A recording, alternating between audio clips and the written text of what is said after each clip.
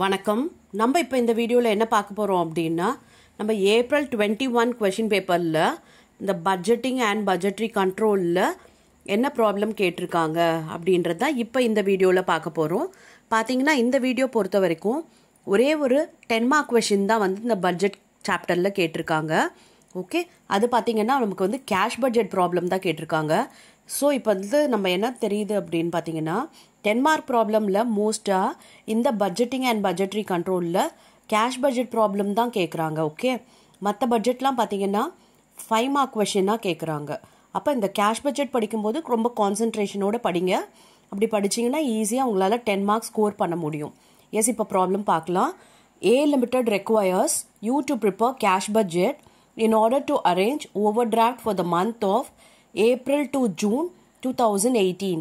Okay, இப்போ 5 மந்த்ஸ்க்கான data கொடுத்துருக்காங்க. February, March, April, மே, June. Okay, அந்த 5 மந்த்ஸ்க்கு சேல்ஸ் கொடுத்துருக்காங்க, பர்ச்சேஸ் கொடுத்துருக்காங்க, வேஜஸ் கொடுத்துருக்காங்க. ஓகேவா, இதில் என்ன நமக்கு இன்ஃபர்மேஷன் கொடுத்துருக்காங்கன்னு பார்க்கலாம். பாருங்கள், 50% of sales R realised in the same month.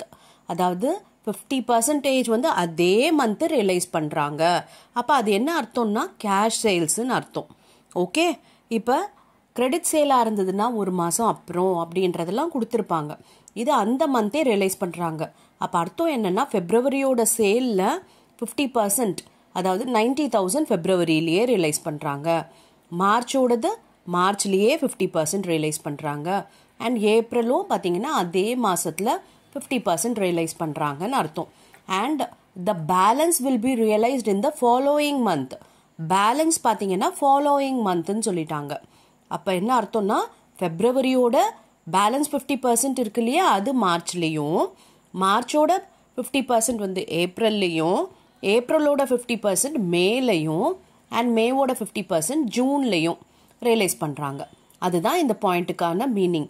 Okay, 50% of sales are realized in the same month and the balance will be realized in the following month. Okay, next creditor and wages பத்தி கொடுத்திருக்காங்க பாருங்க. creditorன்றது நமக்கு என்னன்னா purchase தான். Okay, purchase தான் நம்ம இங்க creditorன்னு கொடுத்திருக்காங்க.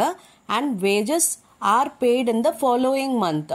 இதெல்லாம் பார்த்தீங்கன்னா following monthன்னு சொல்லிட்டாங்க. அப்போ ஃபெப்ரவரியோட purchase வந்து மார்ச்ல, அண்ட் மார்ச்சோடது ஏப்ரல்ல, ஏப்ரலோடது மேல, அண்ட் மேயோடது ஜூனில். அதே மாதிரி தான் வேஜஸ் பார்த்தீங்கன்னா ஃபெப்ரவரியோட வேஜஸ் 12,000ன்றது மார்ச்சில் போடணும், அண்ட் மார்ச்சோடது ஏப்ரலில், ஏப்ரலோடது மேலே, and மேவோடது ஜூனில். Okay, the balance cash balance as on 1/4/2018 rupees 25,000. ஓகேவா, நம்மளை வந்து பட்ஜெட் எதுக்கு ப்ரிப்பேர் பண்ண சொல்லியிருக்காங்கன்னா ஏப்ரல், மே, ஜூன் 3 மந்த்ஸ்க்கு தான் பண்ண சொல்லியிருக்காங்க.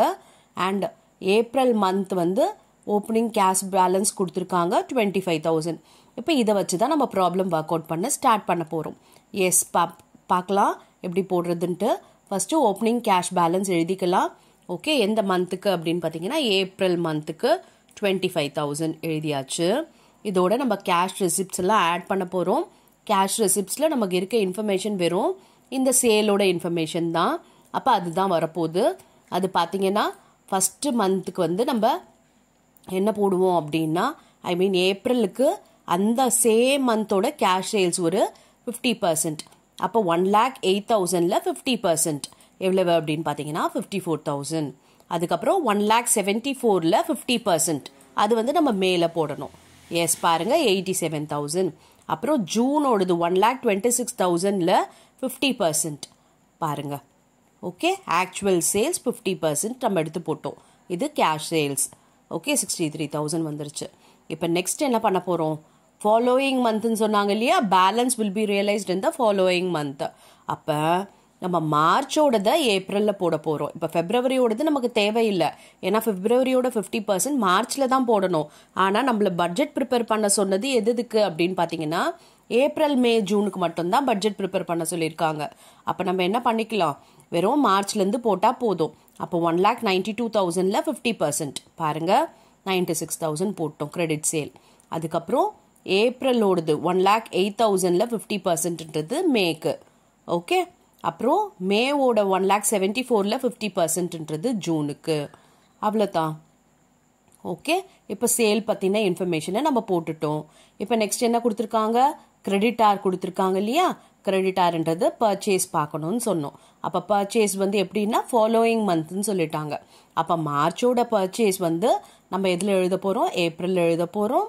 அண்ட் ஏப்ரலோடது 2,43,000 வந்து நம்ம மேலே எழுதணும். அண்ட் மேவோட 2,46,000 ஜூனில் எழுத போகிறோம். ஓகே, கேஷ் பேமெண்ட்டில் இப்போ நம்ம எழுதலாம் பர்ச்சேஸ் பாருங்கள் 1,44,000.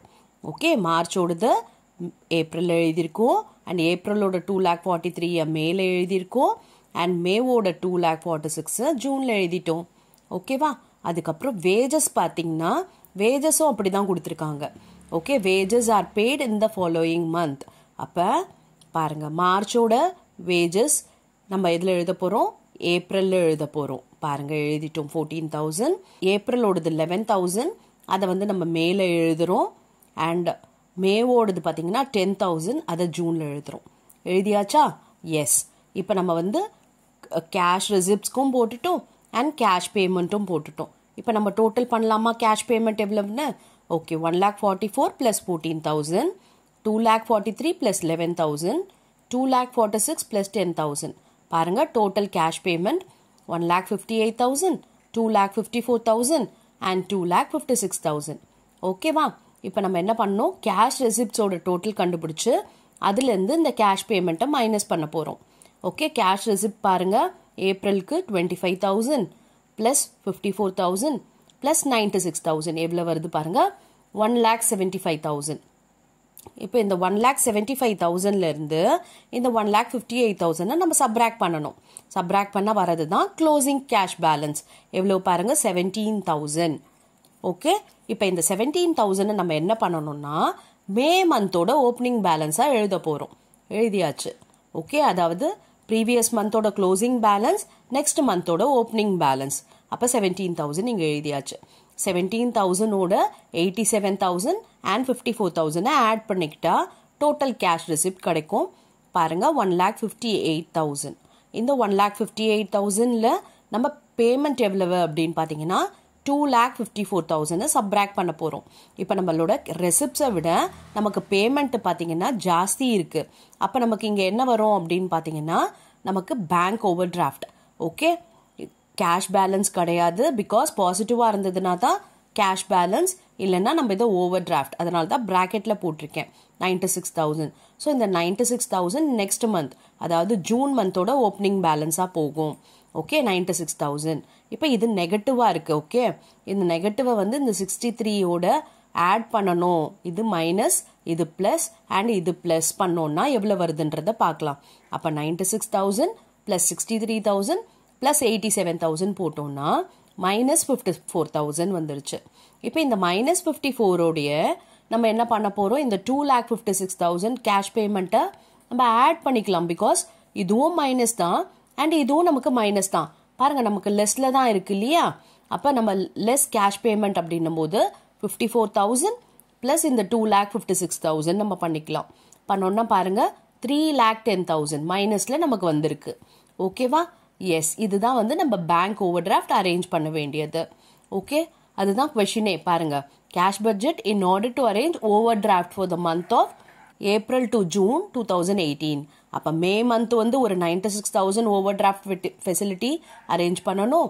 அண்ட் ஜூனில் பார்த்தீங்கன்னா 3,10,000 ஓவர் டிராஃப்ட் ஃபெசிலிட்டி அரேஞ்ச் பண்ணணும். ஓகேவா. எஸ், இப்போ இந்த சம் எப்படி போடணும்னு புரிஞ்சுது இல்லையா. உங்களுக்கு ப்ராக்டிஸ்க்காக இதே மாதிரி மாடலில் ஒரு ப்ராப்ளம் கொடுத்துருக்கேன். இந்த ப்ராப்ளமை ஒர்க் அவுட் பண்ணுங்க அண்ட் கமெண்ட்ல ஆன்சர் பண்ணுங்க. I'll check your answer. Thank you for your patient listening.